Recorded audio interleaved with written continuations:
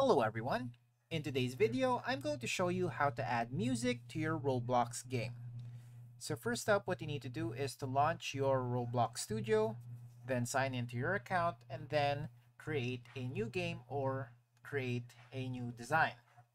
So once here, you're gonna see this dashboard, and then all you have to do is click on Workspace right here, and then click on, or right click rather, right click on Workspace, then click Insert Object, and then look for Sound right here. So just click on that, and then make sure that this is open on this right side.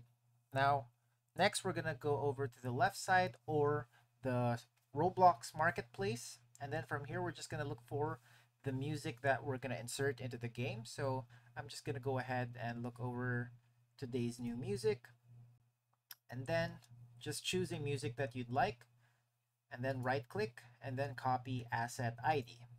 After that, head back to the right side on the sound. Make sure it's selected so that you can see the properties right here.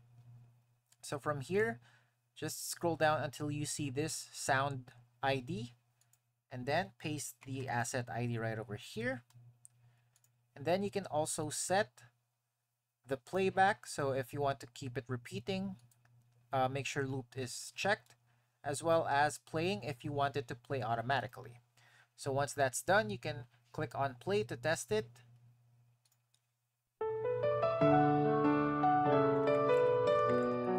And as you can see, it's playing the music already.